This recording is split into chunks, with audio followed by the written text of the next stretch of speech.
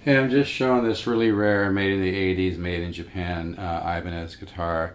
It just really has a sound. The solid flame maple gives it a certain holographic kind of bloom in the mid bass, mids, and treble, and it looks incredible too. It's got a little mark here in the back right here. I mean, it's an '80s guitar, but for the '80s, it looks really good. And it's got like I think a little ding here on the side of the neck, but it's pretty beautiful. I love the way the patina at the top.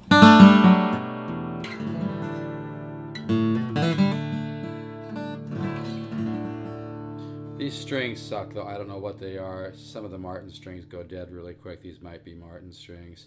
I use Diodario phosphorus bronze starting with 11. But anyway, I just wanted to put something on here.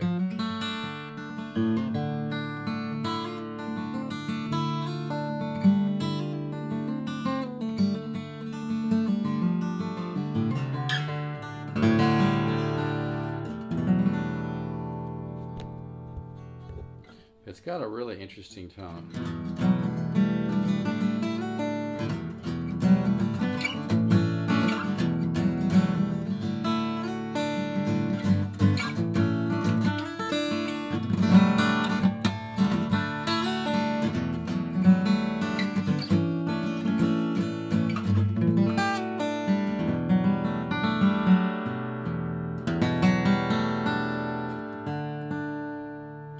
I'm in Dadgad, obviously, but yeah, it's a really interesting tone.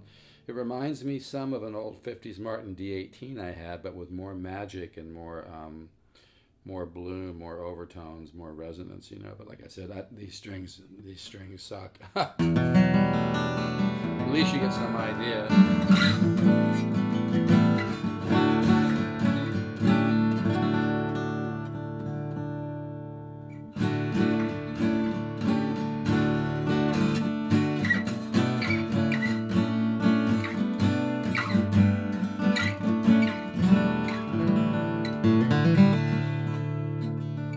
Anyway, really neat guitar.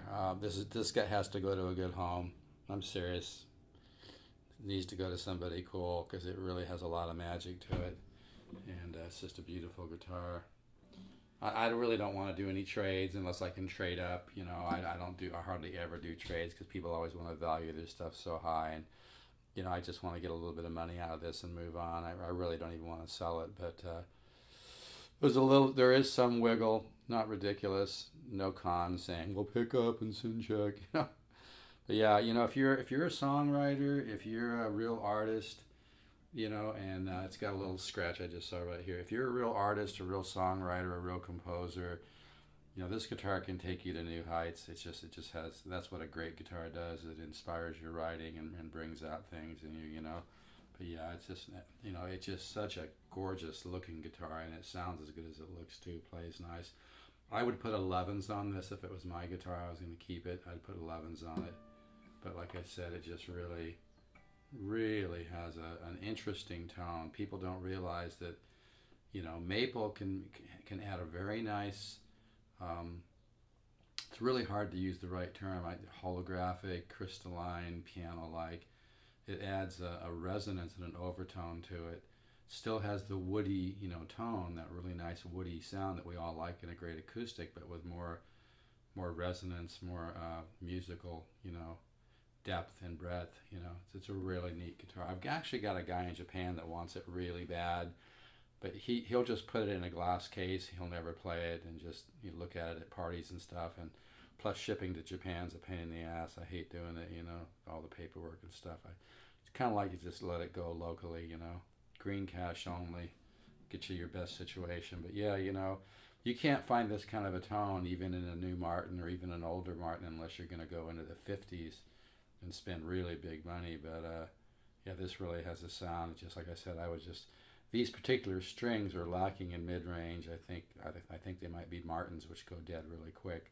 I would put Diodario phosphorus bronze on this. But if you kind of need something to inspire your writing and playing, this is it. This guitar might be calling you. So, and I don't have to sell it, but I've got a lot of guitars, and it's I'm looking to get into another jazz guitar. I have a improvisational jazz course called the Guitar Ladder System, and I'm looking to get another guitar to use for some of my videos, so that's kind of my motivation, you know. But anyway, really a nice guitar. Like I said, just has an interesting tone, you know.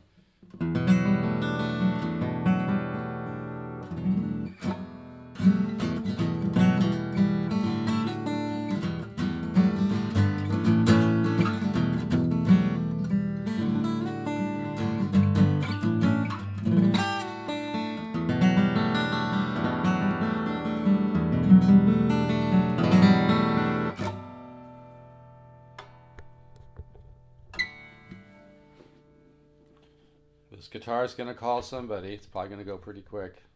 There is some wiggle.